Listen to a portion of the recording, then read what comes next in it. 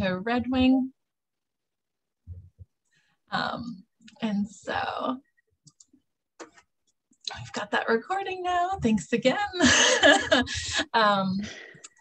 So we are here to talk with Britt Forsberg from the University of Minnesota to learn a little bit more about iNaturalist and how we can use that to monitor pollinators and just kind of species in general and get folks out to some different green spaces throughout the state.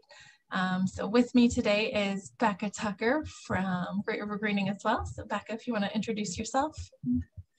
Yep, so I'm Becca Tucker, Metro Program Manager for Great River Greening. I'm pretty excited to see the possibilities of where we can kind of have all kinds of interesting opportunities for volunteers of all kinds to do monitoring both on your own, in groups, and kind of being able to look at restorations that we have in progress all throughout the state, and have some community engagement through both iNaturalist and some other platforms. And we're hopefully going to be doing some of this work coming up in the summer and the fall on properties being managed through the Environmental Natural Resource Trust Fund, Clean Water Land and Legacy Amendment, and the webinar tonight is being funded through the National Fish and Wildlife Foundation. So with that, I think I'll pass it back to Amy real quick, but we're pretty excited to learn more about iNaturalist and how community engagement can happen through finding things and sharing that experience with others. Yeah, thank you. So we do have a number of projects we are actively looking for observations on. We'll touch on that a little later in the presentation as well. So we'll let Britt go over kind of the basics and how to use iNaturalist and some strategies for good photography tips to get a good identifiable picture. And then we'll circle back on kind of how we're using it once you've got the basics under your belt. So turn it over to you, Britt. All right, perfect. So I am an extension educator with University of Minnesota Extension. I work primarily with the Minnesota Master Naturalist program. This is a pretty new position to me. I'm coming off of what I'm just going to call the wildly successful Minnesota Bee Atlas. We were also an Environmental Natural Resources Trust Fund project. We wrapped up last year, 2020, but we had volunteers across the state helping us document what bee species lived where. So looking at a couple different protocol areas, one of which was iNaturalist. So I would say that I'm very well versed in iNaturalist, and I am a pretty good bee identifier. But I definitely have had to practice taking pictures so that other people can identify some of the bees that I see. So the outline for tonight, we'll go through what iNaturalist even is. Again, some tips and tricks that both you can get the most out of iNaturalist, and that then you're kind of putting your best foot forward, like Amy said, getting pictures that other people can identify. A couple of things that could be challenging, and then we'll have plenty of time for questions at the end. All right, so the number one job that iNaturalist has is to be a database. These are just the top entries I pulled from a volunteer project that I'm working on with the Capital Region Watershed District. So it's a way to store information. So you'll have a photo of the organ or some sort of documentation of the organism. We'll get to that in a little bit. What it is, where it was found, exactly when it was found. So it's an incredibly rich data source that people from across the world are adding to. It's a tool that helps you with identification. So iNaturalist has one built-in identification feature. They call it the Identotron, which I think is just about the most fun name ever.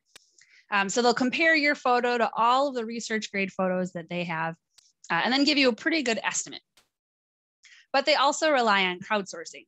There's this community built in. So I maybe should have included the original observation photo in here. But what I only knew as a spider, it was on my desk at work. I put it up on iNaturalist. Wild Carrot knew a little bit more about spiders, could identify it as a wolf spider, get the family. But then this other user came in and got the genus.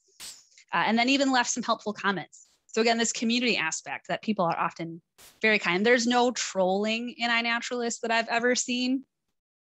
You know, sometimes people might be a little blunt when they leave their comments, like, well, there's this feature, but no one's ever being mean. No one's ever judging you for not knowing.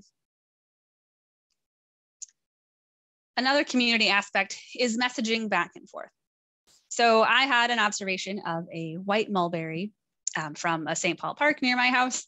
And it turns out there are people who are really looking at both the white and red mulberries in Minnesota, trying to sort out where they are. One, the red mulberry is native, white is not.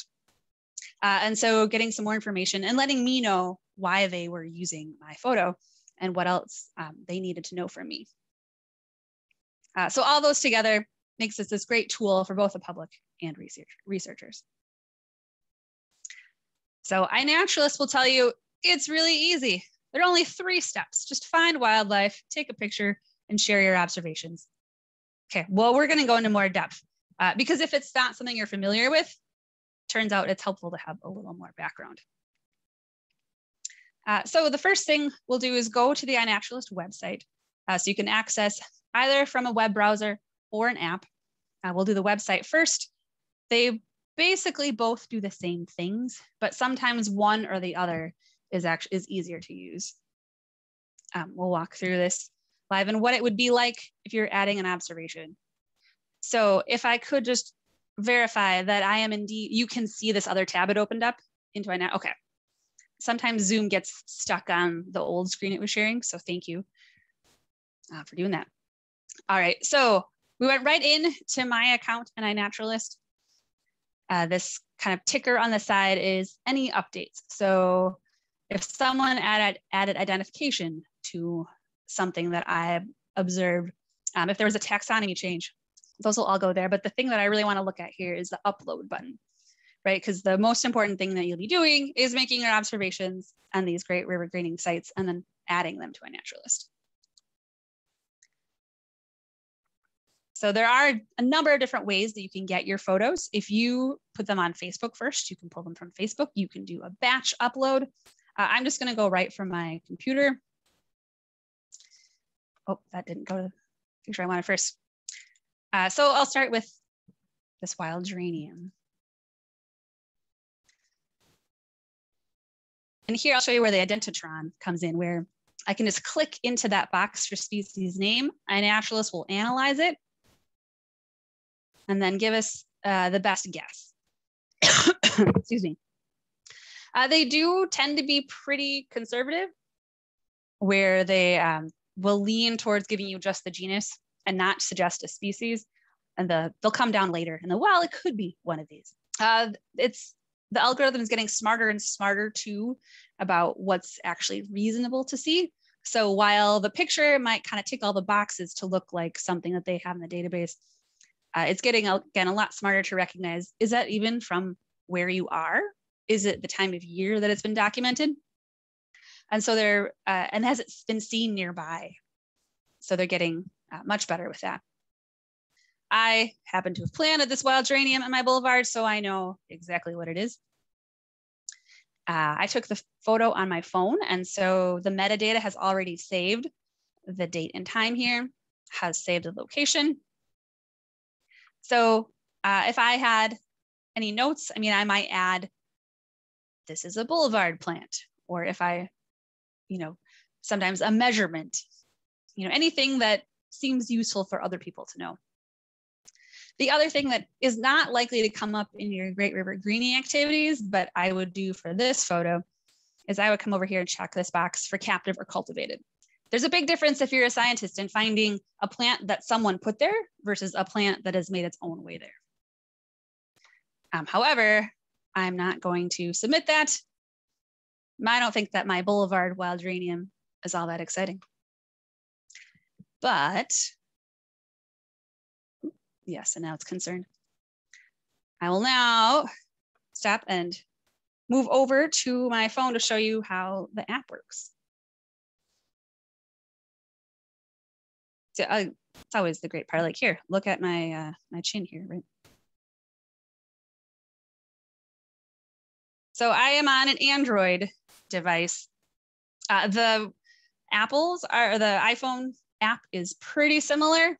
I think the big difference when I've looked at this with coworkers is that the button to add observations is in the lower center.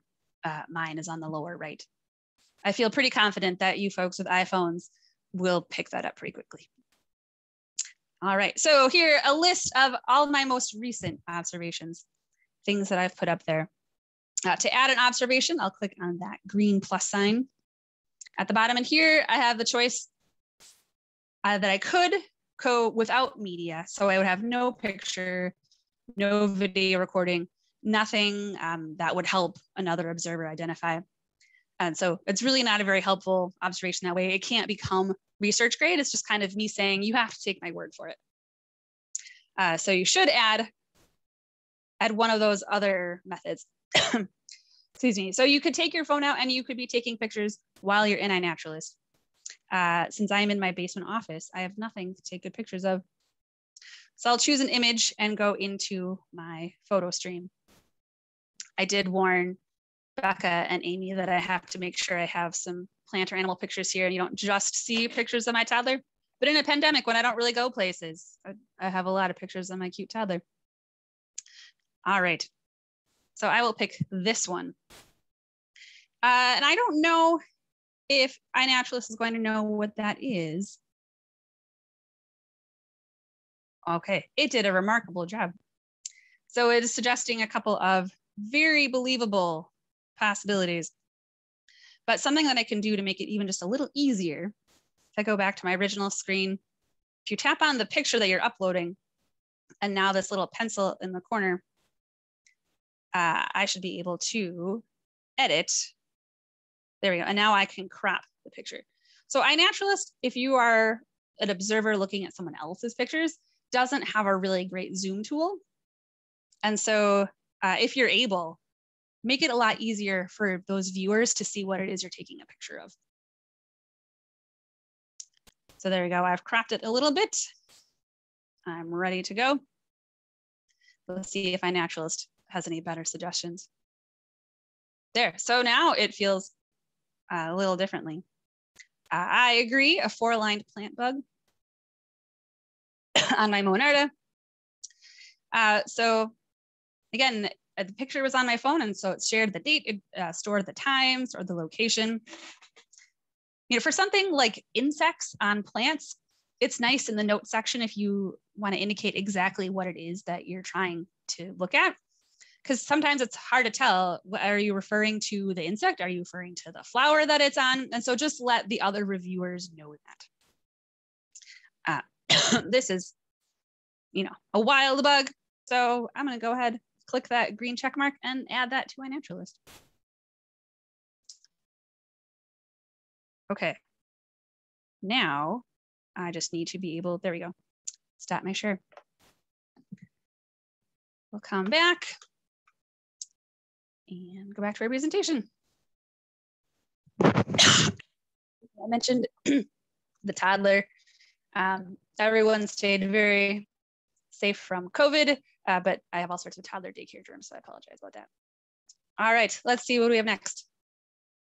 So those are the basics, how you add photos, but we'll take it to the next level.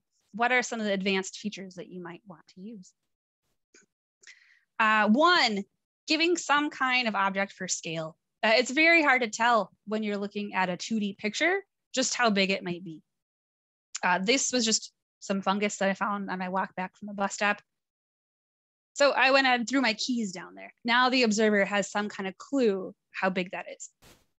Again, you could put something like that in the notes section, but this is a nice way for those other observers to know exactly what that is. There's one, well, the Minnesota Tracking Project always puts a ruler down next to their tracks. I've had one bee volunteer who would chill the bee and put it next to a ruler, and that just felt like you're making the rest of us with our blurry bee pictures look bad. Oh. So an everyday object works just fine for scale. Don't feel like you have to have a ruler. Like I showed you in the app, crop your photo so it's easier for the other viewers to see. I haven't found a way to do this on the website yet, so it's better to use another editing tool there. But the app just came out with a feature to crop in app, and it's delightful. All right, so focusing and zoom. This is kind of a hard area because bees and other insects can move fast. Sometimes you get these really beautiful pictures where the flower is perfectly in focus and your bee is just a fuzzy blob. So this picture on the left, just kind of everything about it is blurry. It does, however, actually show enough detail that you could identify that bumblebee. But again, if you're, make sure you're trying, right, your hardest to get things in focus. The photo on the right is an example of different kinds of zoom. So if you have, I mean, if you're using a DSLR, of course you have, you know, like a telephoto lens and zoom capabilities. Even a point and shoot camera, you know, you hear the zzz, and you can watch the lens move in and out. There, you're actually zooming, right? You're being able to get closer and have the right lens. For some smartphones, it depends. Newer smartphones, the cameras are getting smarter. A lot of old ones, when you think you're zooming, you're really just cropping. So if you stand with your phone at a distance, you can move your fingers that you're zooming in. Again, you're basically just cropping. And so the closer that you get zooming that way, the less resolution you have. You're just losing all those megapixels. And so if that's the case with your phone, I would say my last phone was a Samsung Galaxy S7, and it definitely did that. The better thing to do is take the picture with no zoom from as close as you can get, and then crop that picture. Because again, you're gonna have a much better resolution and you'll come up with a less pixelated version. Annotation is a very useful tool for the researchers who use iNaturalist. All plants and animals now have this, excuse me. And so there are a couple different things that you can choose in there. And the advantage of choosing in annotations is that then when someone downloads the data, it shows up in a column. If you write that it was a caterpillar in the note section, that's great, but it's not standardized, right? And so it's going to take a lot more work for that researcher to pour through and pull that kind of data out. But when it comes up in his own columns and annotations, it's much, much easier. You know, and it's going to depend on what you find, how helpful that really is, or how able you are to add that information. For bees, the sex can be noticeable, particularly bumblebees. You do need to know the sex in order to identify the species. Bee larvae, you're unlikely to see, and you're very unlikely to have any idea what the heck kind of bee that is. But a lot of caterpillars are distinctive. So again, that becomes more or less useful depending on what kind of organism you're looking at. So I mentioned that the zoom or the cropping feature I've only seen in the app, not on the web version, but these observation fields, I can only find the way to add them on the web and not on the app, unless you're adding to a specific project that's requiring these fields. But you can choose any of the available fields if you're going through the web browser and add. So a lot of them are not going to be useful. I mean, time surveying might be, it's going to depend on how Becca decides that she wants to run these surveys. But particularly these insect-plant interactions, I think, are going to be the most important there. So you could add the forage plant. You could add the name of the flower that the bee is on or the butterfly is on. And again, the advantage of doing it here versus just adding in the notes is that that shows up as an easy column of data that the people who are pulling that up can use. So some things to know. iNaturalist keeps pretty good tabs on rare species. And I feel pretty comfortable with that for things like bees. This is a rusty patched bumblebee that I submitted. So I feel okay telling you that last summer, I saw this rusty patched bumblebee in the Hamlin Midway neighborhood of St. Paul where I live. Right there, there's a very low chance that you're going to look at my observation and go back and find any bees related to this bee. I know the reptile people are a little cagier. They have some more fears about how iNaturalist data could be used. So iNaturalist, for anything that's rare or threatened, it will automatically obscure the location data unless you have special permissions in iNaturalist. Again, you're not likely to go back and find this bee. And frankly, I was at the Capital Region Watershed District. And so I told them, and they were so excited to tell people that they had a rusty patch bumblebee in their rain garden, because it is exciting to find this endangered bee. But a thing like a rare orchid, a plant that can't move, you probably don't want to share those coordinates with just anybody, right? They could come, they could dig it up, these sorts of things. So looking at that map on the right, that box, I think covers probably where I took the picture from, but that red dot at the bottom is nowhere near where I took it. So again, iNaturalist obscures that so that people can't track down those rare or threatened species. They also, at the top next to the name, there's that little red box with CR saying it's critical. For any of those species, you can click on that and then iNaturalist will give you more information. Kind of on the other end of rare species that we're concerned about are introduced species. So this is another thing that iNaturalist keeps track of. So this Megachile sculpturalis, we have very few observations of in Minnesota. I think just one in iNaturalist. I think this is the only one. But again, iNaturalist knows it has that little exclamation mark at the top to let you know, whoa, whoa, whoa, wait, something is up. You know, and for 1B maybe, you know, you might not be able to go down, track down their nest, do anything about it. But for plants, it becomes very helpful. You can go back and find where that infestation is, and then it can be managed if it hasn't been reported in other ways.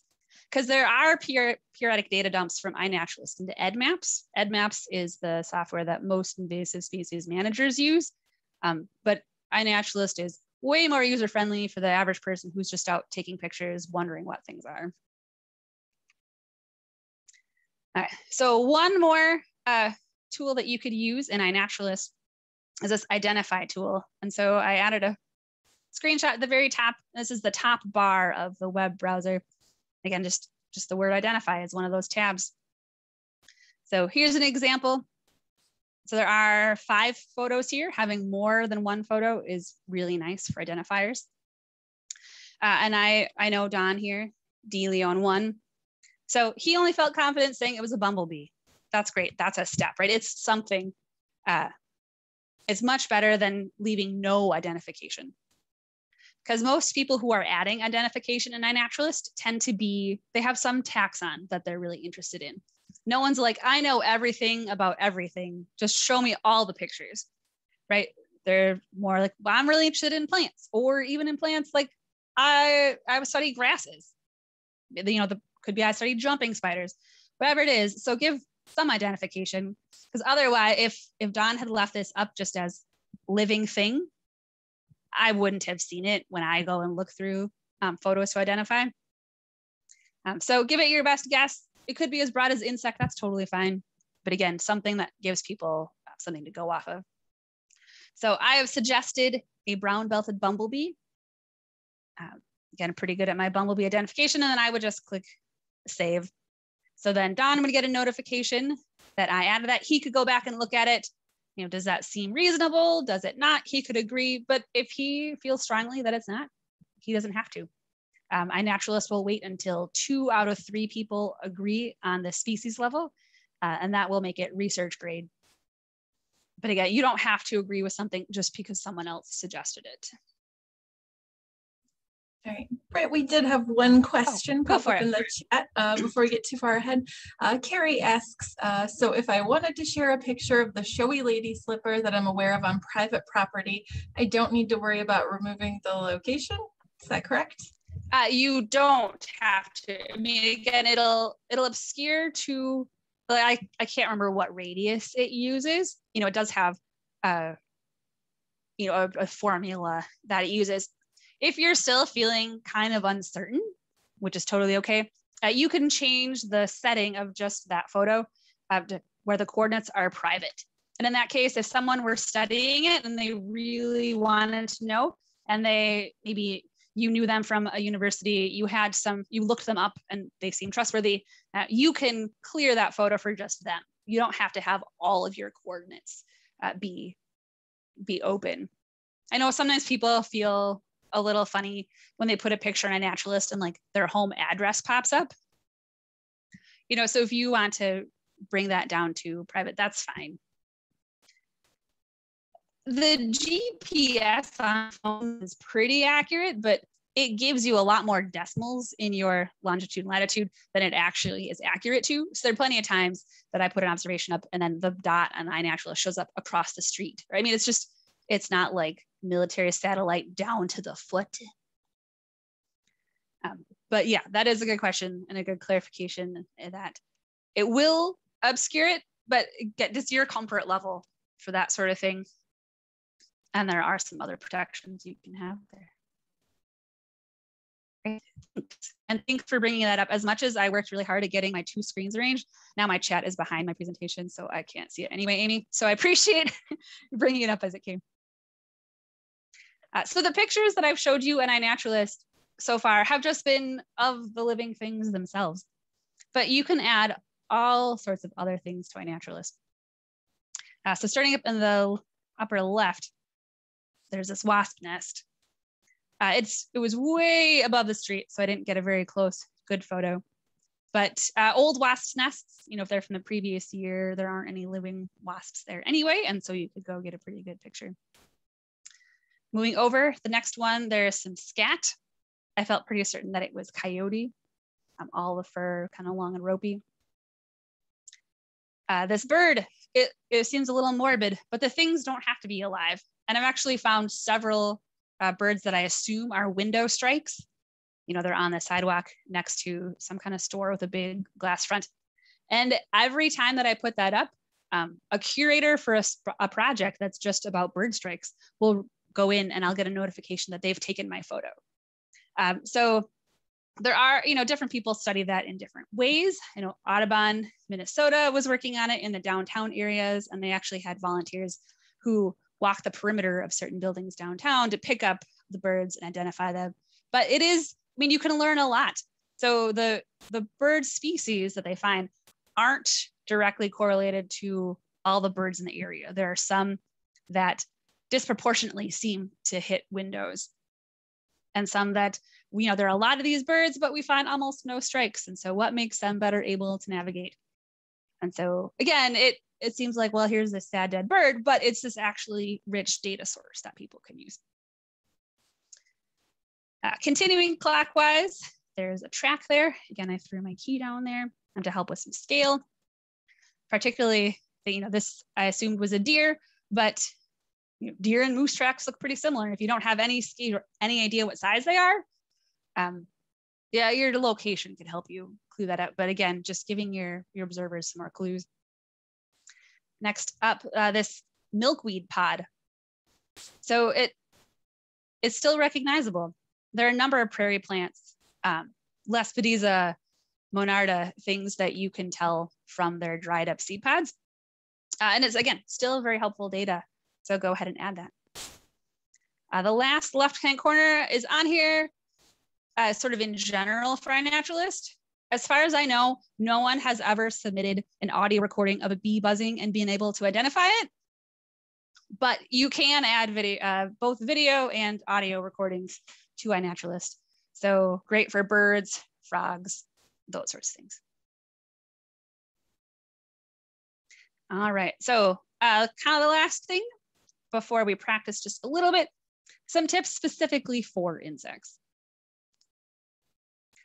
So one is to have multiple photos. There are, these insects are pretty small, right? And there are different characteristics. And it's very hard often to see everything that you need to see to identify them in one picture. For this rusty patch bumblebee on the right, the face, the shape of the face is important. Seeing the rusty patch on the back is important. The side can be helpful depending on the bumblebee species, what the coloration is, as well as looking at the hind leg, because that's a really simple way to determine if it's male or female. So again, if you could get multiple pictures from different angles, And sometimes it's not even going to be, it's not going to feel quite as clear as I have the face, I have the side, I have the back. But, you know, your observers might just be able to see the one thing that they need to feel confident about their ID if you get it from a slightly different view. And again, with the caveat that these bees are going about their business. They're not always posing on purpose for you. And so you're not always going to get the things that you want. Insects are cold-blooded. You can cool them down. You could put them in a small Tupperware cup, Ziploc bag. And we have these made for the bee atlas. That little depression at the bottom keeps the bee from getting schmucked as you lower that tube down. But cool them off in the fridge, maybe a cooler with some ice. They slow down and then can be a little more cooperative to get the pictures you want. Don't put them in the freezer. I did have a colleague who tried to do the same, like, well, if I want to cool my pop down really quickly, I put it in the freezer. Maybe instead of waiting so long in the fridge. No, no, no, no. You kill the insects. Don't do it. So the tip that does not work for people who are impatient is take the time to practice, to observe this behavior.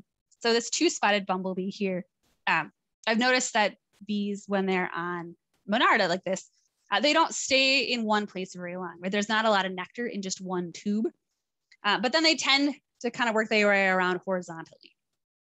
So thinking about where that bee is going to go next helps you predict and then get a better photo. Or if you're out in a big patch of flowers and noticing, like, you know what, they're really digging on echinacea today, right? Then you know where to train your eye that you're ready when they get to the place that you want them to be. Again, it's going to be a feeling and it's going to be time, but it's really going to help you get better insect pictures. Last, to know your equipment. I could give you a lot of tips and things that work really well for my phone or my camera, but if it's not the same phone or camera that you have, it's not necessarily going to work. So you can have add-ons, if it's a different lens, or even smartphones, you can buy those little clip-on macro lenses. Again, just try it and you have to see what works best for you. Those rusty patch bumblebee pictures, I'm very proud of finding a rusty patch bumblebee, and I managed to get the things that I needed, but I was on a walk where I decided that I was going to sort of unplug from technology, leave my phone at home on purpose. And then I had to use my husband's phone, and it just wasn't what I was used to. So the pictures weren't as good as what I knew I would have done with the device that I'm used to. So that's, again, that sort of time element of just practicing. And knowing, again, just what's right for you. And if someone else gives you tips and they don't help you, you don't have to try them. All right, a couple of limitations to iNaturalist. On the left, the bumblebee is on a coneflower, but that's not a real color of coneflower that we have in nature. It's a cultivar, it's a garden plant. And iNaturalist does not recognize those kinds of horticultural varieties very well. So if at all possible, stick with native species. Even if it's a native species, if you know that it's part of landscaping or the garden where you planted it, again, look for that captive or cultivated checkbox. And then there are going to be some insects, I'll speak specifically to bees, but it really doesn't matter how good your pictures are. They just can't be identified to species. So don't feel too disheartened. The center there is a resin bee, Hyriades, and we have no Hyriades identified as species in Minnesota on iNaturalist. Right? There are hundreds of Hyriades there, and they're just, if you have a pinned specimen in the lab and you have a microscope and you can pull genitalia out and you can look for dents in the clypeus, like, yes, they're identifiable, but just things that don't come across in photos. Or the graphic on the right, two bumblebees, Bombus oricomis and Bombus pennsylvanicus, that telling them apart is how close are those simple eyes, those three black dots, to this imaginary line that you draw across their compound eyes. Again, that's something that's super duper hard to see in a picture. So there are gonna be times that you do your best and it's not gonna be enough, but that's not your fault. It's just that these are really tiny things, and sometimes the characteristics that distinguish two species are really small differences. iNaturalist does skew towards bigger insects. So these are the top 10 bees that have been documented on iNaturalist in Minnesota. And the rusty patch bumblebee I called out because it's apparently the 8th most common bee in Minnesota. Well, it is a federally endangered species, so I can guarantee that there are many other bees that are far more numerous in Minnesota than rusty patch bumblebees. But bumblebees are easier to take pictures of. They're bigger. We hear them, so you might even turn around to notice it. They have identifiable characteristics in photos. There's a lot of things that make that easier for someone to first take the picture, but then to identify it. So you have to take some of those statistics with a grain of salt. I mean, there are a whole bunch of tiny sweat bees that basically nobody in the bee world can identify to species anyway. So the Dialectus group, you find a couple good people and then everyone ships their specimens there. So even when you have specimens, there are some that are just really hard to identify. All right, so I'm gonna ask you guys, I have a couple of iNaturalist examples I pulled from your iNaturalist names that Amy gave me from registration. So we're gonna start. These are lovely photos. And I have to say, I've seen CG Pollinator on iNaturalist for years, and I've never known who that person is. So A, if you could tell me if you're on this call. But B, the rest of you, go ahead, use the chat. What makes these really good pictures? And I'll see if I can pull my, while you're doing that, if I can pull my window. There we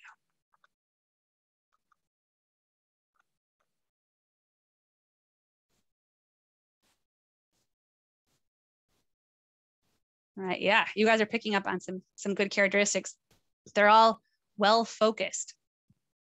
There are from multiple angles, and so you can see different parts of that bee. Very nice. Yep, clean the head, the face. All right, these are my pictures, so don't feel bad at all about pointing out what about these pictures needs help. You will not hurt my feelings at all. You're not picking on someone else who's in this meeting.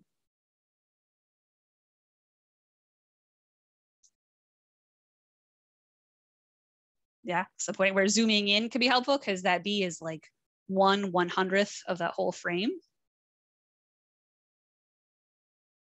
Yeah, there's no detail there. It's a small black bee.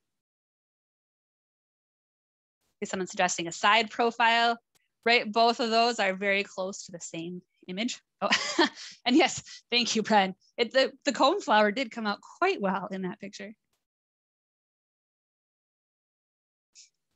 Okay, how about these? What are good or bad things about these pictures? These ones are also mine. So again, no hurt feelings if you're feeling critical or notice something that could be improved. There's certainly a learning curve to this.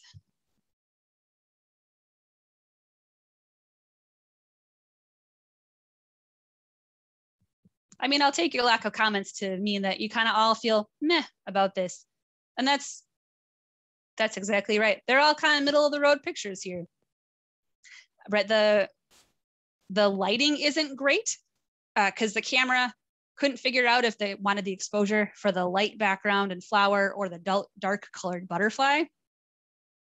I was shooting in auto mode there. Sometimes in SLR you can fix some of that, and sometimes you can edit your pictures later, and change some contrast to make it easier. I typically don't, but yeah, you can identify it. It is a red admiral butterfly, but there's kind of nothing spectacular about that. And again, that's okay. Not all of your pictures on iNaturalist need to be works of art. It's more satisfying when they are, but not that important. All right, here's another one I pulled from iNaturalist. And just want to point out a couple things. I think for time, I'll kind of talk you through it. Right away, it does feel a little bit like you're far away from that bee, but it is a research grade photo, right? You can still see the things that you need to see to identify it. And then what Judy did that was really helpful is adding comments here. So again, knowing that she knew to look for the yellow segments and then what it's foraging on. All right. What about these guys? Anybody want to throw out an identification here?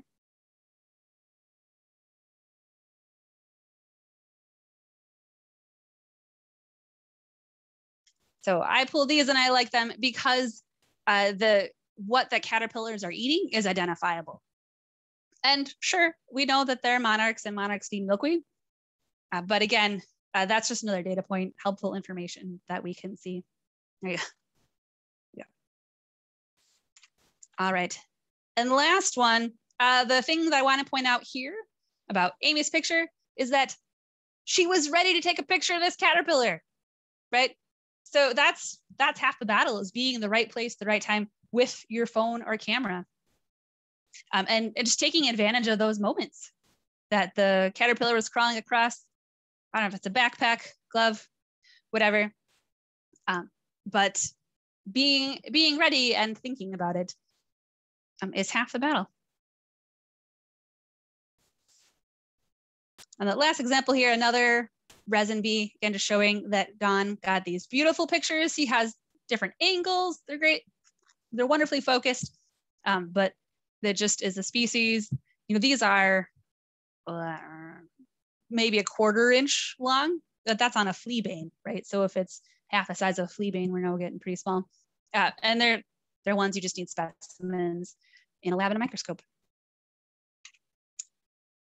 All right, I will turn it back over to you guys.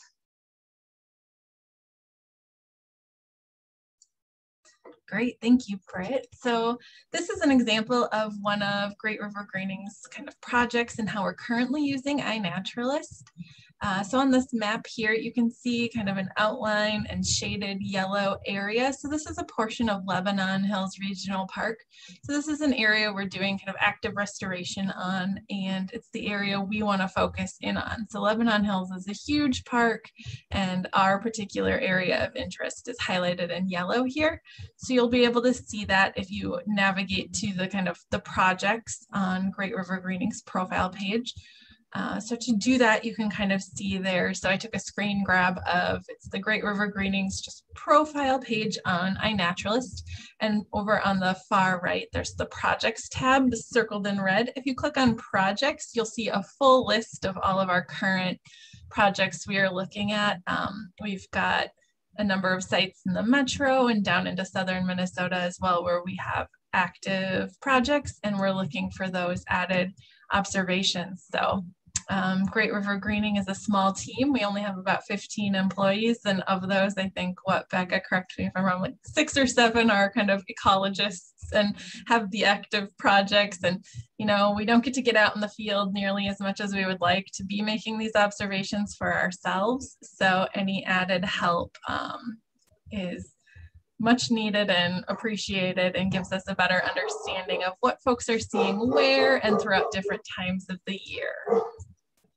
And the great part about iNaturalist is that in order to participate in this type of project, all you have to do is be within the area and make an observation in the area itself. The program, the website, automatically collects all of those public observations from within that orange border and drops it into our project itself. So when I was at Lebanon Hills the other week and I saw those monarch caterpillars, I took a couple pictures, uploaded them right then and there. Didn't have to do anything else, didn't have to tag Great River Greening, didn't have to add them to a project. But you can see them, I'm pointing at my screen. You can see them there on that bottom right of the snapshot. So they are actually one of those red dots within the project itself. So in this case, it's being in the right place contributes to these projects. And we have all of those red dots just from the last couple months of having this project active. So that's literally anybody taking pictures within that area, giving us a lot of really good information about what kind of plants and animals and insects we're seeing as we are doing this active habitat restoration with Dakota County. So it's a really powerful tool. And from the user's end from you and me, literally just have to upload a picture, and it's in that project itself. Very cool. Let me just add that if you're going to find projects in the app, there's Macaulay calls it the hamburger, the 3 lines for a menu. You can click on that and it'll expand on your phone or your tablet. And then you can look for projects there. So that does go across both. Otherwise, I think that I'm sorry, you have one more. Oh, yes, and that this is a kind of a new endeavor for us, and we were exploring it kind of in the middle of the pandemic, as well as trying to find a different way to allow folks to help us out, volunteer their time, and get out and explore these places kind of independently as well. So we appreciate all your observations and your help, identifying as well. So if you spend some time on the back end from home, looking at other observations and identifying things, confirming observations that you're comfortable with in our projects as well, we would love for you to report that time, and we count it as volunteer time. And that's also very important for us to kind of track as well. So there's a kind of a tiny URL there in this presentation. We'll be sending this out afterwards as well. So if you do go out to our project sites, we can track that time, and just let me know if you have any questions, really. So the observations we would like kind of reported in our timekeeping system would be more the ones on our active projects, but we definitely want you to explore iNaturalist, use it in your own kind of neighborhood and backyard as well, and join the community. So. And as Amy and Britt mentioned before, this is all kind of hopefully leading towards some more active participation on project sites in the future, where we'll be kind of collecting a group of people that are interested in doing this type of monitoring, giving them a little bit more information about an individual site, and then kind of doing a little bit more coordinated kind of monitoring for seeing how restoration, what is it like at the very beginning before any work is done? What is it like? What kind of plants and animals are using that particular space throughout the restoration and after the restoration, to kind of see that other side of the habitat, more than just, well, we planted some plants. That's fantastic. But also here are the insects that are using these new plants that weren't there at the beginning. So we'll be reaching out more as the time goes on to kind of engage more people in those areas. We'll hopefully have some projects in Scott and Carver counties as well. And until then, we just encourage people to try this out. Literally, you can do this anywhere in your backyard or any walks you're on. And then if you, like Amy said, want to participate a little more on the greening specific side, she'll send those links out of the current projects that we're working on. Yeah, and the tip, once you're in the iNaturalist, it's easier if you're looking at the desktop version on the web browser to kind of really dig into the project specific sites. So I saw a question about the Lilydale project. If you go into the project on the website and kind of scroll down, you'll be able to see that map with the shaded in yellow kind of polygon, and that's where we'd like you to focus the observations. Again, Lilydale is a large park, and we're really looking at the area near the Brickyard kind of hiking trailhead there, right near Cherokee Park. So yeah, well, you could probably find that link now and throw it in the chat, huh? But yeah, other questions, it looks like most of these coming in the chat are specific to the project. That's great. Becca and Amy can take those. I'm happy to take other more specific iNaturalist or insect questions too. The only slide I skipped was everything that Amy and Becca just said about, yep, just go out there, take some pictures, try it out.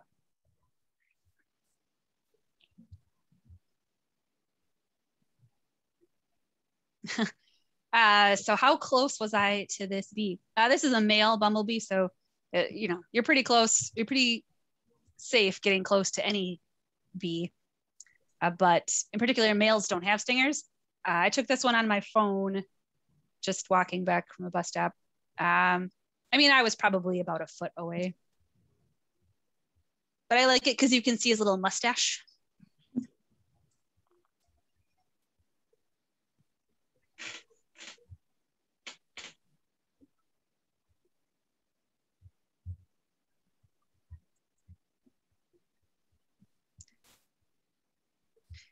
Yeah, and so looking at how close you can get and not bother them will depend a little bit on a number of different factors. This was in the fall when sort of like October-ish, where all you see are male bumblebees.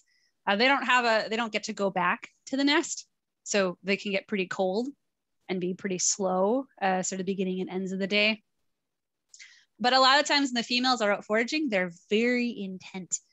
They are just the busy as a bee description is not inaccurate. So they're just so focused on collecting pollen that they're really not, for the most part, concerned with you. Sometimes your shadow will spook them a little more than just you physically being there. And it depends too, I would say, on what flower they're on, because some of them, like roses, they'll spend a lot of time moving over the pollen and buzzing around and picking things up. But flowers that don't have as much pollen or nectar, they move from flower to flower to flower a lot more quickly. And so again, that will maybe feel like you're scaring them away, but it really has nothing to do with you. They just don't care about people a whole lot. They have no reason.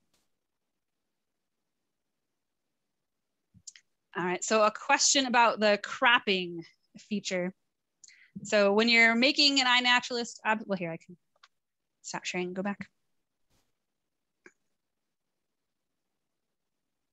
Happy to re-find that.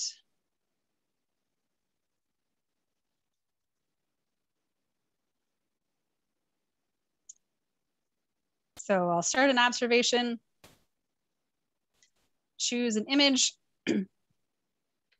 And so it's before I click that green check sign that I want to submit it. I can go back. So I have there's that camera and plus button where I could add another picture, or I can look at the picture I've already chosen. So if I choose the one I already have up there, then the pencil at the lower left, I just don't have a mouse for you to follow.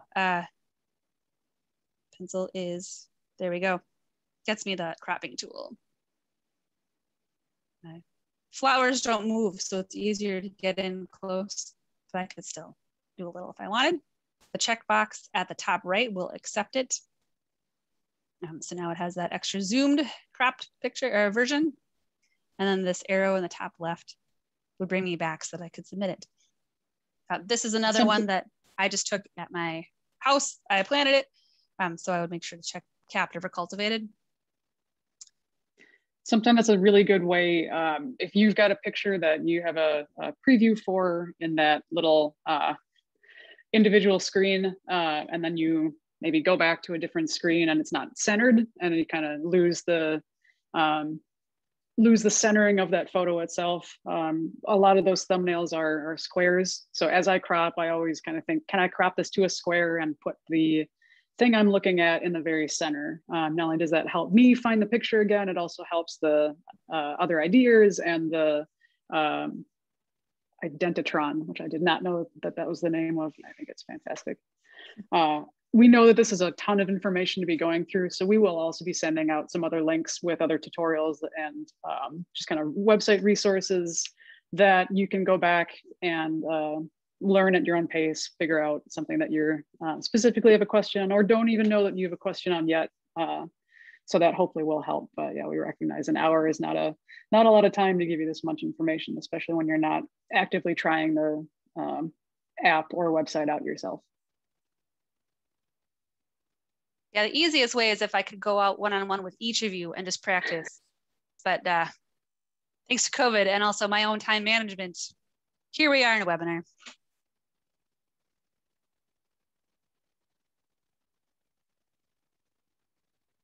But I agree, Carrie. Windy days get me all the time.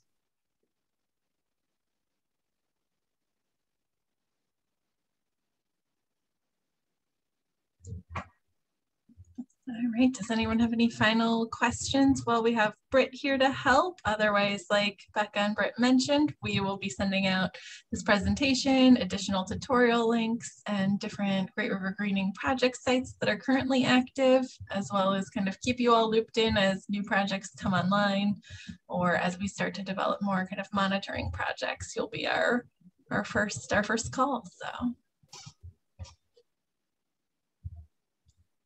All right. Well, thank you again for joining us, and thank you, Britt, for all the helpful tutorials. I know I learned a lot as well. I hope you all did too. No? Becca, do you have any final parting words you'd like to share?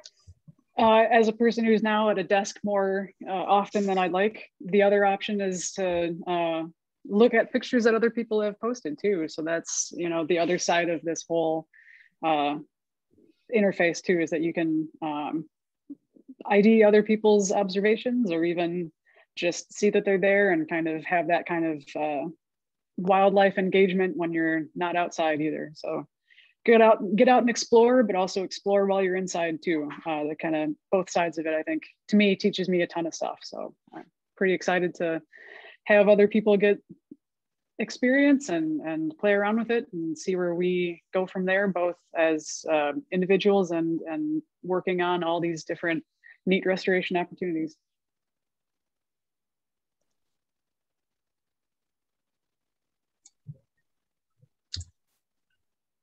All right, with that, thank you, everybody. We'll be in touch soon. Enjoy the rest of your night. Thank you.